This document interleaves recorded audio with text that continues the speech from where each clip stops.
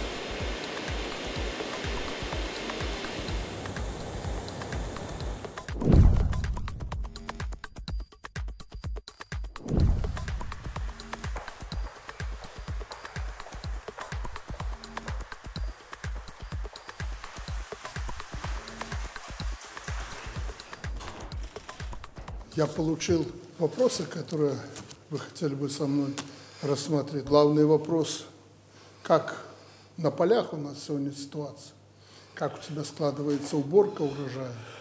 Второй вопрос кадровый. Вы за эту неделю должны были внести кандидатуру министра сельского хозяйства. Я хотел бы услышать ваше мнение. То есть кадры и организация уборочных работ на сегодняшний день. Но в ближайшее время я постараюсь побыть, у меня в плане Запад посмотреть, как раз зона твоей ответственности, Гродненская область. Посмотрим, возможно, мы Брестскую область. Ну, целый комплекс Министерства сельского хозяйства работ. Поэтому вот в этом плане. Потом тебе конфеты поручалось сделать. Прежде чем приступить. Сделал ты их или нет, чтобы люди понимали, что у нас сухого молока, обезжиренного, море. А в Китае мы подсмотрели их технологии производства разного рода кондитерских изделий, ну, в данном случае конфет, вообще без сахара и сухого молока. Можно добавлять туда какие-то растительные добавки, особенно для детей. Честно говоря, когда Николай привез мне их из Китая, я попробовал там сам, конечно, это не для меня, но дети, маленькие дети с величайшим удовольствием употребляют это лакомство. Так почему мы не можем делать это? И продавать, и главное, своих людей обеспечить. Уважаемый Александр Григорьевич, в соответствии с вашим поручением, наши специалисты республики отреагировали. Ты на колени пока произвел, да? Это произвели на наших линиях медпрепаратов. То есть завод медпрепаратов. На линии медицинского характера. Вот это вот все произведено. Здесь в составе сухое молоко, некоторые есть детское питание, до 40% доходит, сухое цельное молоко, значит, сыворотка. Ну, состав разный. Разный состав, но очень приятный на вкус, и вот для потребителя достаточно неплохой продукт. Ну, надо попробовать, взрослые люди, особенно для детей. Это очень важно, что мы тут, ну, растительного происхождения можем добавить. Да, здесь вот смородина добавлена, вот здесь смородина добавлена, здесь аскорбиновая кислота добавлена. Вот две такие таблеточки на чашку теплой воды, как молоко. Ну, приятно да. потреблять. Ну, видишь, китайцы молодцы, они ухватились за это, и они заполонили, 1,5 миллиарда человек, они заполонили свой рынок вот таким лакомством. Но мы можем запросто и в Китай поставлять. И в Китай, я думаю, что это пойдет даже на Африку. Ну, куда угодно. Африку, Китай, мы же работаем с ними. И сложности никакой нет. Здесь необходимо линию опробировать. Может, и 2 надо линии. И фасовку хорошо сделать, чтобы паковывать можно было Да, соответствующую тару. И все, и пойдет.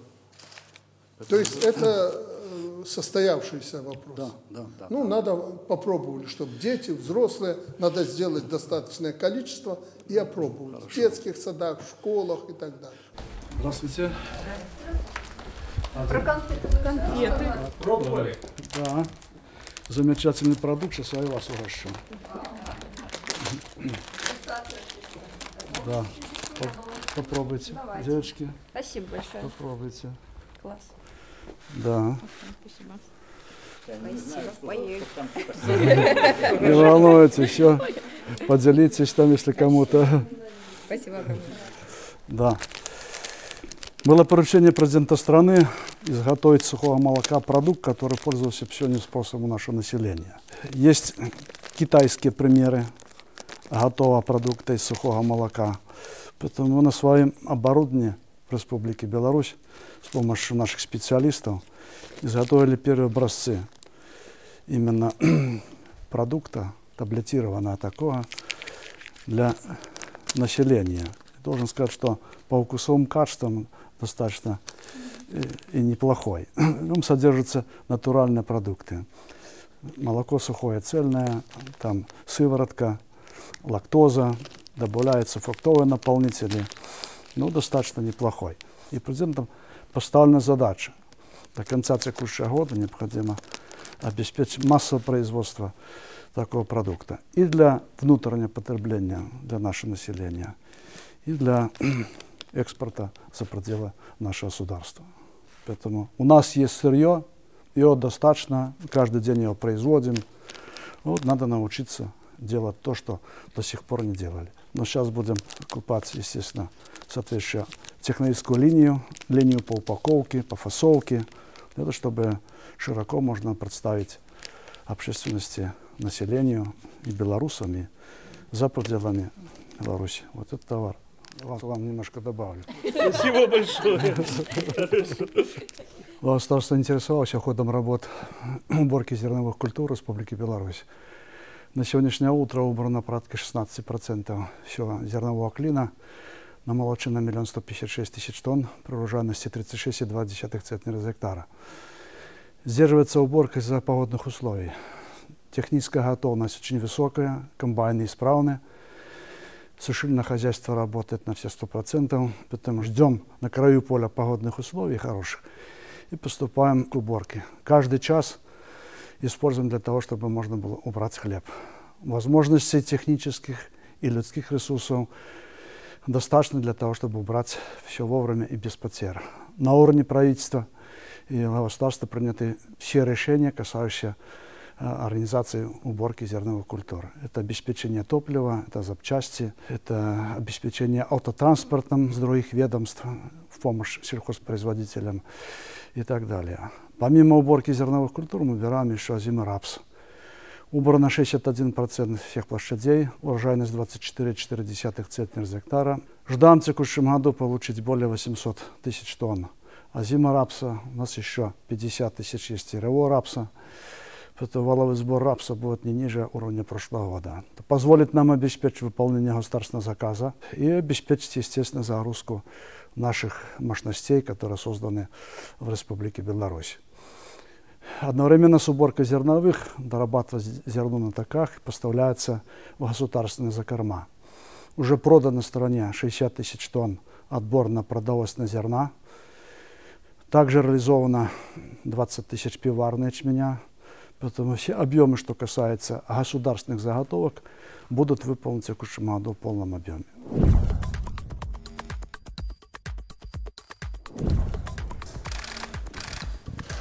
Организация Объединенных Наций. Что это такое на сегодняшний день? Каковы перспективы вообще этой организации, с вашей точки зрения? Ну и нам, что делать в этой организации? Естественно, мы, как одна из стран-основателей этой организации, не можем вот так спокойно смотреть на то, что происходит там. Я смотрю, и вот мы обсуждали этот вопрос с президентом России, секретариат ООН, это рабочий орган, они уже начали работать с точки зрения каких-то предпочтений одному или двум государствам, или Западу, Востоку. То есть она как-то уже, эта организация превращается в такую организацию, чего изволите, и от крупных государств больше зависит. Это ненормально. При том давлении, которое оказывают крупные государства, Запад, ну, допустим, сегодня-завтра саммит Россия-Африка. Жуткое давление со стороны американцев и европейцев, Западной Европы. Результат понятен. Это ненормально. Встает вопрос, что делать? Ну и хотелось бы для того, чтобы понимать самому, что делать, выслушать вашу точку зрения. Ну и наше представительство, оно формально там присутствует, что-то оно может, чтобы мы понимали, как поступать. Ну вот, к примеру, если западные государства отказались фактически сотрудничать с нами, ну что ж, мы сегодня дипломатов переводим на те направления, где нам нужно работать, где надо усиливать в общую ситуацию, обстановку. Может быть, и с Организацией Объединенных Наций так посмотреть и поставить их в ряд с западными государствами.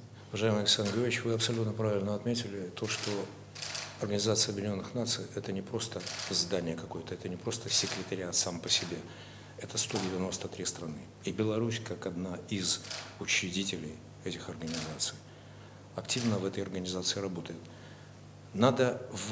Критика Организации Объединенных Наций началась с момента ее создания, фактически. Ее есть за что критиковать, секретариат есть за что критиковать.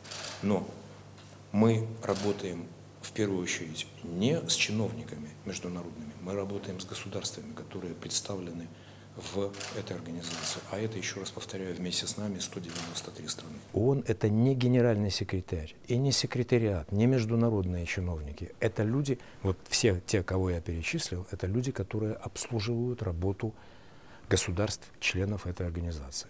193 страны, включая Беларусь. Беларусь была одной из 50 стран-основательниц ООН. Поэтому ООН критикуют с самого дня, наверное, ее появления на свет. И есть за что критиковать.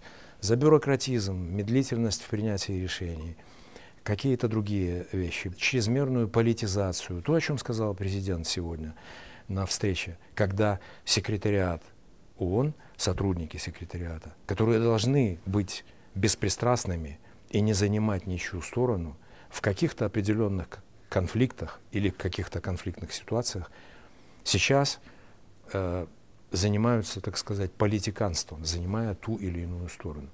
Мы работаем с государствами-членами. Это наша основная задача. У нас есть определенные успехи, есть и провалы, есть трудности, с которыми мы героически сражаемся.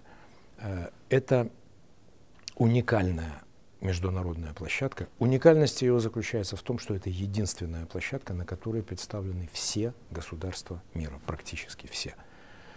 И вот в этом ценность этой организации, и президент дал ряд поручений по активизации работы нашего постоянного представительства в ООН с государствами, членами этой организации. Мы и будем это продолжать делать. Есть целый ряд направлений, поверьте мне, где мы очень успешно работаем. Некоторые из этих направлений родились после выступлений президента Беларуси Александра Лукашенко. Ну, в частности, например, вопрос борьбы с торговлей людьми, некоторые другие вопросы. Поэтому, еще раз говорю, мы будем продолжать активно работать, мы будем продолжать сотрудничать с государствами и продвигать наши национальные интересы. Сотрудники, международные чиновники диктовать ничего никому не могут в плане повестки дня. Повестка – это те вопросы, которые выносятся на рассмотрение Генеральной Ассамблеи или Совета Безопасности государствами-членами. Если государство или группа государств заинтересована в рассмотрении какого-то вопроса, любая страна имеет возможность этот вопрос поднять, закрепить его в повестке дня, как делаем и мы, например, по отдельным вопросам. Генеральная Ассамблея рассматривает вопросы, которые были инициированы Республикой Беларусь. Но я могу перечислять эти аспекты. Вот я уже говорил о борьбе с торговлей людьми, чернобыльское сотрудничество, страны со средним уровнем дохода, защита интересов естественной семьи и некоторые другие. То есть, понимаете, также работает и Совет Безопасности. В принципе, любое государство или группа государств имеет право вынести на рассмотрение Совета Безопасности тот или иной вопрос. И он рассматривается. Тут очень важно, с учетом ситуации вокруг Республики Беларусь, очень важно сделать так, чтобы какой-то негативный для нас вопрос или аспект не стал пунктом повестки дня Совета Безопасности или Генеральной Ассамблеи. Вот это негативный, так сказать, сценарий. Мы успешно этому противостоим там, где это необходимо делать. И пример очень, так сказать, явный вот этой нашей маленькой победы, это то, как мы фактически одним нашим выступлением закрыли тему Ryanair в Совете Безопасности. Наше выступление полностью поставило точку. В Совете Безопасности этот вопрос больше не рассматривался никогда. Вот. И некоторые другие вопросы. Чернобыльское сотрудничество. В этом году мы должны были представить проект резолюции по чернобыльскому сотрудничеству, понимая ситуацию, региональную ситуацию, понимая, что в этот проект могли бы быть внесены другими странами, они имеют полное право это сделать, были бы внесены какие-то моменты, которые нас категорически не устраивают, и мы бы оказались в ситуации, когда мы, внося документ, вынуждены были бы потом что-то с ним делать, снимать его с рассмотрения, как-то противодействовать вот этим негативным всем аспектам. Мы отказались это сделать, мы не внесли проект резолюции, внесла проект резолюции Украина по чернобыльскому сотрудничеству, практически украв у нас полностью текст предыдущей резолюции, предыдущего проекта. На удивление Украины и европейских государств, для них это просто была шоковая ситуация, мы выступили соавторами вместе с Россией. Россия выступила соавтором украинской резолюции. И, в общем, нам даже поступали звонки от европейских наших коллег, которые задавали нам вопрос: а вы не ошиблись? Вы вообще понимаете, что вы делаете, что вы выступаете соавтором резолюции, которую внесла Украина? Да, конечно, понимаем. А резолюция нормальная, текст хороший, нас устраивает. Почему нет? Чернобыльское сотрудничество — святое дело для нас. Сейчас ситуация складывается таким образом, что вот такие поэтапные, какие-то мелкие, может быть, для зрителя или слушателя, может быть, малозначимые какие-то победы, на самом деле это победы, которые не так просто даются и которые полезны очень для страны. И еще раз повторяю, мы будем продолжать эту работу.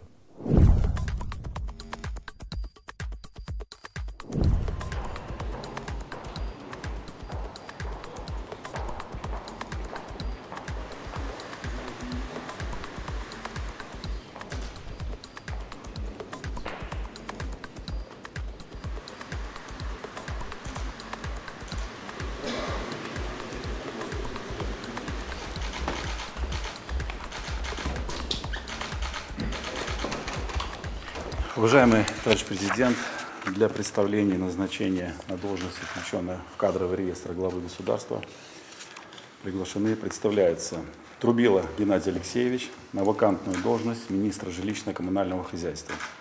С июня 2018 года работает первым заместителем министра жилищно-коммунального хозяйства. Лихнович Алексей Алексеевич на вакантную должность министра транспорта и коммуникаций. С апреля 2018 первый заместитель министра транспорта и коммуникаций.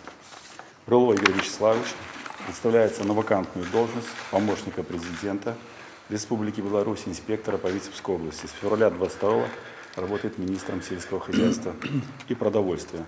Товарищ президент, все указанные кандидаты прошли проверку, изучены, готовы к выполнению тех задач, которые будут вами поставлены. Доклад закончен.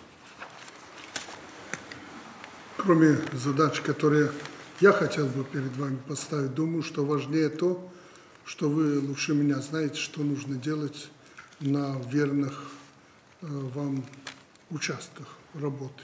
И Геннадий Алексеевич, Алексей Алексеевич, вы люди подготовленные. Не могу сказать, что министерства были провальные, и бывшие министры плохо работали. Поэтому мы и остановились на кандидатурах заместителей. Но работы много. Что касается, Геннадия Алексеевича, вас, должен сказать, что я жду от министерства, чтобы оно было видно. Понимаете, о чем речь? И, во-вторых, чтобы это министерство наконец-то доказало, что ему быть, что Министерство жилищно-коммунального хозяйства в стране нужно. Вы знаете, это от вас не секрет, мне постоянно вносились предложения о ликвидации этого министерства или включении в какое-то другое министерство, потому что якобы функции пересекаются, многие функции реализуются местными органами власти, некоторые функции входят, ну, допустим, Министерство строительства, смежные и так далее. Я не считаю, что это так.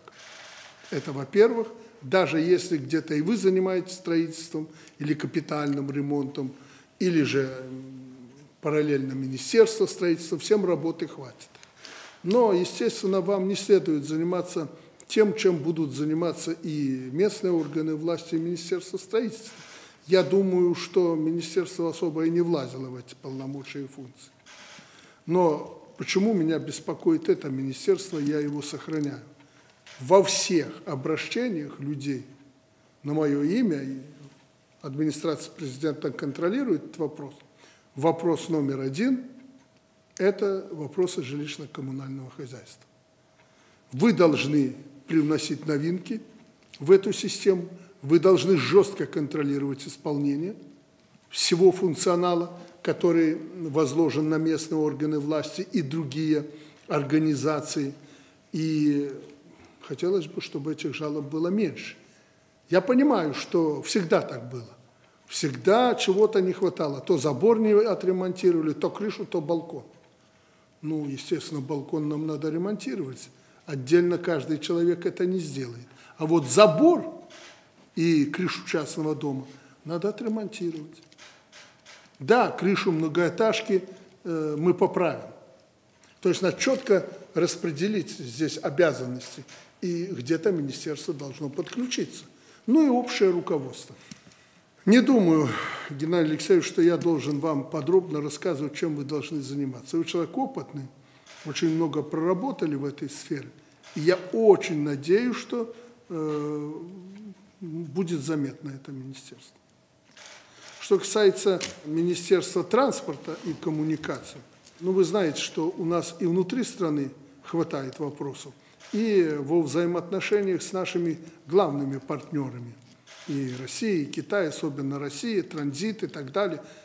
Много вопросов, которые есть. Мы с президентом России подробно обсуждали эти вопросы.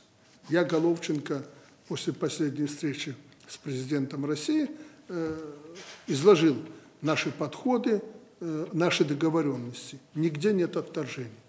Ваше дело работать. Надо договариваться. Потому что логистика усложнилась, и тарифы, допустим, на наши товары – это вопрос серьезный. Нам желательно, чтобы эти тарифы были поменьше, чтобы предприятия из-за логистики не легли и в убыток не ушли. Тоже знаете эту проблему. Ну и также подвижный состав, другие вопросы, очень много вопросов с перевозками людьми. Всем надо этим будет заниматься. Тебе, Игорь, я уже говорил, если ты это воспринимаешь как ссылку, ну это твои проблемы. Тебе нужно пройти этот этап. И если ты там возьмешься крепко, то и результат будет, и для тебя лично будет очень полезный результат. Как ученый человек, даже я скажу, как идеологический работник от практики, у тебя данные это есть. Но теперь надо заземляться, если ты думаешь дальше работать. Ну а куда тебе деваться? Тебе до пенсии, как до Господа Бога. Поэтому надо впрягаться и надо показать результат. Это мое тебе предложение. Ну что это предложение? Ты солдат, и по-солдатски поступаешь, и я это очень ценю, но не подменяя губернатора, он-то понимает, кто пришел. Все-таки это министр пришел. Он понимает это, но не надо его придавливать и его функциями заниматься. Работай через кадрами. Ты инспектор по кадрам. Ну и там, как меня информировали, и ты такой точки зрения придерживался, заместителем по селу работает крепкий хозяйственник. Тоже посмотри, так ли это. Ну, в общем, оценка кадровый вопрос – это твои вопросы. Если нужно, докладывай напрямую, ты знаешь, там часто бываю, в любое время, или позвонишь, или доложишь, но Витебскую область надо ставить на то место, на котором она должна стоять. Ситуация непростая, лучше всех это понимаешь, да и сам же был ответственным там. Поэтому надо поработать там с полной отдачей. Ну, настроение боевое. Я регион знаю не понаслышке. И на протяжении 10 лет работы в Министерстве сельского хозяйства практически и часто удавалось мне именно бывать в Витебской области, потому что на фоне других областей где-то область отставала по показателям и в животноводстве, и в растениеводстве. Но, тем не менее, область хорошая, люди очень добрые, хорошие. Поэтому у меня достаточно спокойно на душе, чисто эмоционально ехать в эту область. Но, с другой стороны, поставлены амбициозные задачи президентом нашей страны. И, прежде всего, это работа с кадровым потенциалом и теми людьми, которые находятся в резерве главы государства. Это надо, конечно, обратить внимание на работу районных исполнительных комитетов, городских исполнительных комитетов. Вот, поэтому, конечно, буду давать определенную оценку именно работе кадров, которые работают в Витебской области. Ну и, конечно, глава государства обратил внимание и на сельскохозяйственную тематику. И прежде всего на технологию соблюдения в растениеводстве, в животноводстве в Витебской области. Но здесь эта тема, конечно, более мне глубоко известна и знакома, поэтому я думаю, что мы активно займемся именно технологическими вопросами. Вот, и постараемся в сжатый период времени немножко подтянуть Витебскую область, чтобы произвела больше молока, мяса, заполнить наши производственные мощности мясо-молочных предприятий. Ну и, конечно, в преддверии политической кампании, одной и второй, конечно, нужно будет смотреть и политическую ситуацию в регионе, и общаться в коллективах, выезжать на места. Эту работу, конечно, тоже буду достаточно активно проводить. Ну, если с логистикой, и эта задача президентом была поставлена сегодня, то с логистикой мы за прошлый и позапрошлый год немножко разобрались. И если у нас были проблемы в прошлом году по отдельным видам грузов, то подписано соответствующее соглашение с Российской Федерацией, и мы сегодня едем через 19 портов.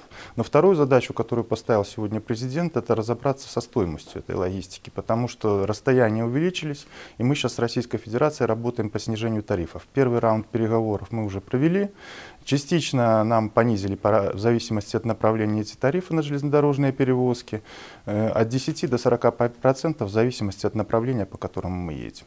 Поэтому эта работа будет продолжаться, и это основная задача, которая перед министерством сегодня стоит. Вектор задан директивой президента номер 7 в 2019 году, которые определены основные направления. Что касается обращений и жалоб, то если говорить о всем населении по системе жилищно-коммунального хозяйства, по сравнению с 2021 годом, в 2022 году они снизились на 7,5%. Поэтому тенденция к уменьшению обращений есть. Вы сами видите, что очень много делается в этом направлении, в части касающейся капитальных ремонтов. Мы впервые достигли капитального ремонта 2,8% от общего метража по стране. Поэтому цель у нас 3% каждый год ремонтировать. Я думаю, что эти цели достижимы. И в части касающейся обращений граждан, необходимо еще многим предприятиям ЖКХ, местным органам власти просто повернуться лицом к населению и оказывать качественные услуги.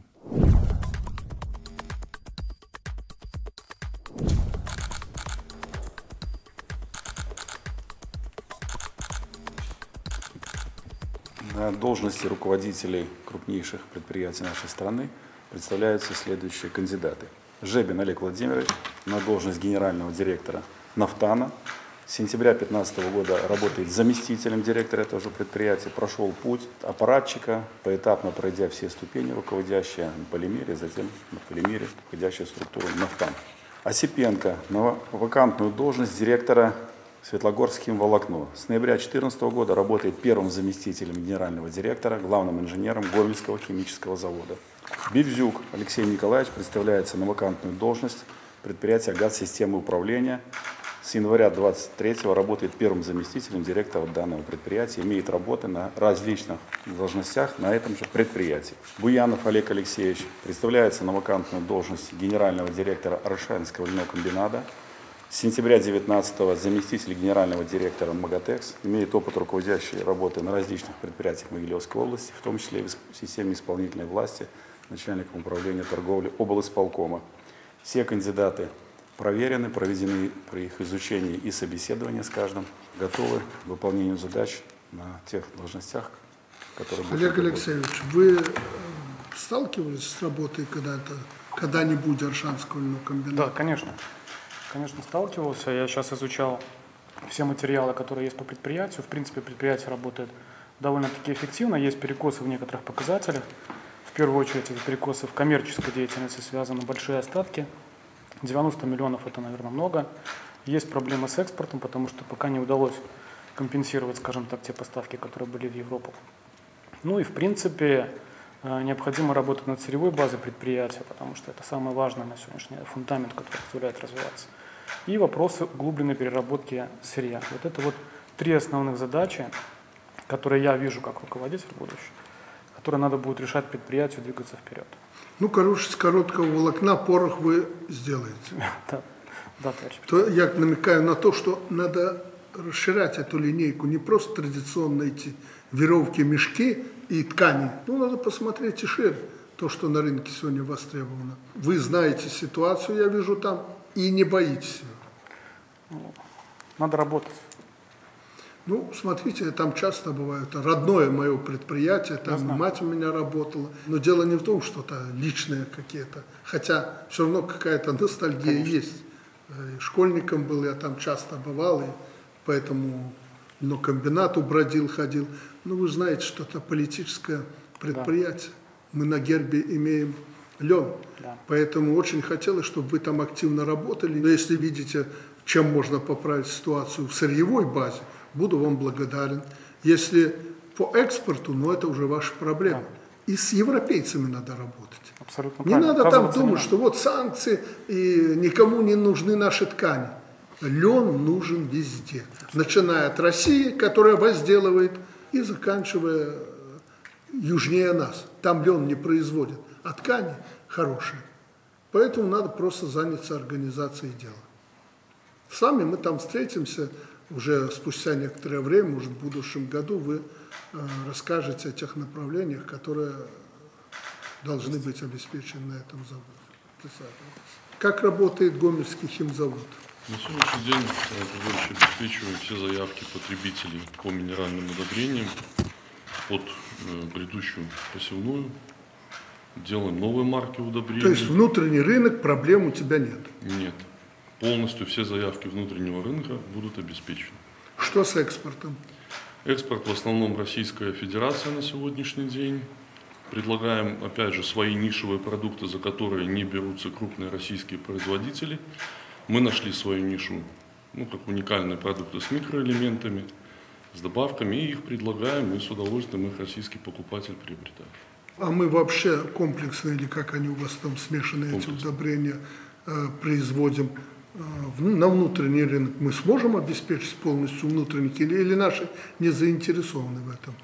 Есть вопросы по заинтересованности как раз. Что касается технической части, мы сможем обеспечить всю потребность внутреннего рынка по комплексному удобрению. Но это была хорошая прибавка в вашей работе, да? Да.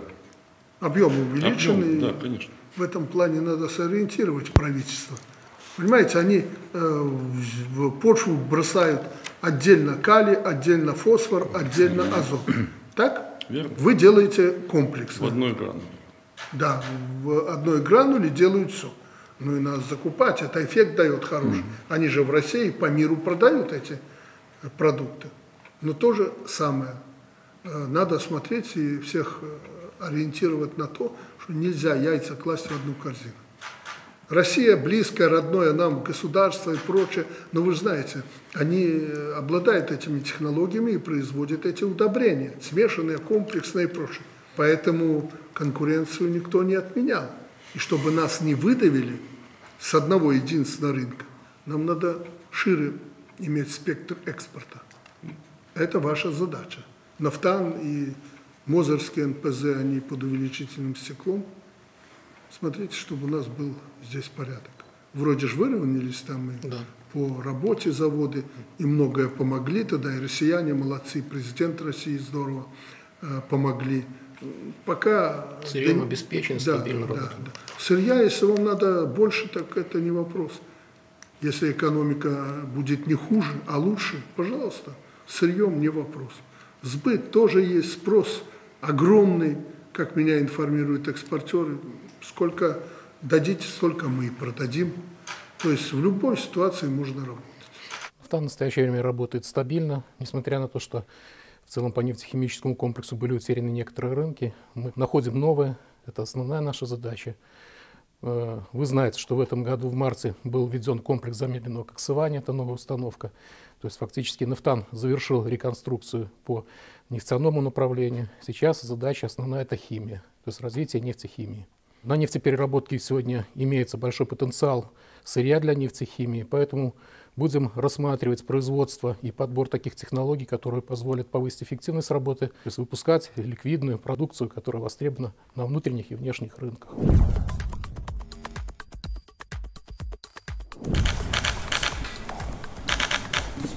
Товарищ президент, для назначения на вышестоящие должности, включенные в кадровый реестр главы государства, представляется Голубев Юрий Петрович на должность ректора Брестского государственного университета имени Пушкина. С августа 2021 работает проректором по учебной работе Полоцкого государственного университета имени Ефросинии Полоцкой. Вся трудовая деятельность связана с Полоцким университетом. Это мы Романова оттуда приглашали на работу? Да, Романов. Он проректор. Нет, там ректор есть. Ректор назначен в прошлом году, он работал проректором. Это понятно, я понимаю, но как-то мы тут позабирали кадры с Полоцка. Не провалимся там? Нет, у нас крепко, надежно все. Алексей Юрий Марьянович представляется на должность генерального директора Национальной киностудии «Беларусьфильм». С октября 2012 работает генеральным директором Гродно обл. Видеопроката. Кандидаты изучены, проверены. Спасибо. Что касается университета, я не думаю, что какие-то у вас будут там сложности в плане управления, подходов соответствующих. Вы человек, который работает и выросли на этой стезе. Но вопросы к этому университету были. Всегда были. Я еще с депутатских времен это помню. Он всегда как-то проходил в списке неблагонадежно. Поэтому хотелось бы, вы как человек патриотичный, выстроили там систему так, чтобы ребята понимали, где они живут и что они должны ценить. Я особых проблем для вас здесь не вижу. Что касается нашего кинопроизводства, но это беда. Это беда. Спрос, сразу говорю вам, будет серьезнейший. Почему? Потому что сколько менять можно руководителя, результата нет. А база неплохая. Не хуже, чем в других республиках, в том числе и России.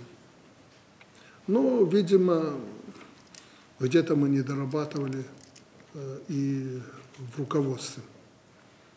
И, может быть, и внимания меньше уделяли. Из всех искусств важнейшее для нас является кино. Великий Ленин об этом говорил. Вы это прекрасно тоже знаете. И это действительно так. Это не просто там брошенная фраза. Кино в идеологическом плане, воспитательном, по своему воздействию равных ничему нет. Не по телевизору, так в этих гадких интернетовских ютубах мы смотрим эти фильмы. Очень надеюсь, Юрий Марьянович. Но сразу говорю, что спрос будет жестокий. Нужно выдать на гора определенное, допустим, количество фильмов разных, для разных категорий. Ну, хотя бы, может быть, пройти по российскому пути. Ну, конечно, поменьше бы этой кровищи, бандитизма, убийств, пистолетов, автоматов, разборок и так далее. Хотя и у нас есть времена, которые мы должны людям показать, что было на самом деле. Ну, а главное, животрепещущие темы, их тоже хватает, на базе которых мы должны снимать фильмы и показывать людям, воспитывая их. Очень надеюсь. Мы сейчас там некоторые направления обозначали, правда, извне. Не изнутри они к нам приходили, обозначенные проблемы, а извне. Один из таких вопросов направлений – это работа с нашими телевизионщиками. Мы там студию решили какую-то большую сделать. У них есть кое-какие деньги сейчас, поэтому надо объединяться и действовать. Задачи поставлены, они связаны с форматом проведения вступительной кампании, итоговой аттестации, как на уровне среднего образования, так и высшего. Много вопросов есть всегда, что совершенствовать, дошлифовывать. Революции не предполагается в системе образования. Мы должны построить свою национальную модель. Она выстроена, но постоянно ее совершенствовать для того, чтобы готовить востребованные кадры, в том числе и для социогуманитарной сферы. Вот в том университете, который я возглавлю, это преимущественное направление. Но прежде всего мы в системе образования готовим человека к жизни и патриота. И вот этот акцент был главой государства, на этот вопрос акцент особый. Ряд политических вопросов, которые мы должны обсудить. Основной из них – это предстоящие выборы. Я уже говорил об этом, мы вступаем в электоральную кампанию. Она будет длительной, и этот, и следующий год, начиная с местных органов власти, советов местных, Всебелорусское народное собрание, новое, и заканчивая президентскими выборами. С одной стороны, мобилизация людей и наша мобилизация. С другой стороны, конечно, надо сделать так, чтобы не раскачалась страна и общество, не раскачалось, как это было прежде. Это первая тема, ну и кадровые вопросы, вопросы идеологии. Здесь у нас тоже много вопросов, вроде как-то работаем, но желательно, чтобы эффективность была выше.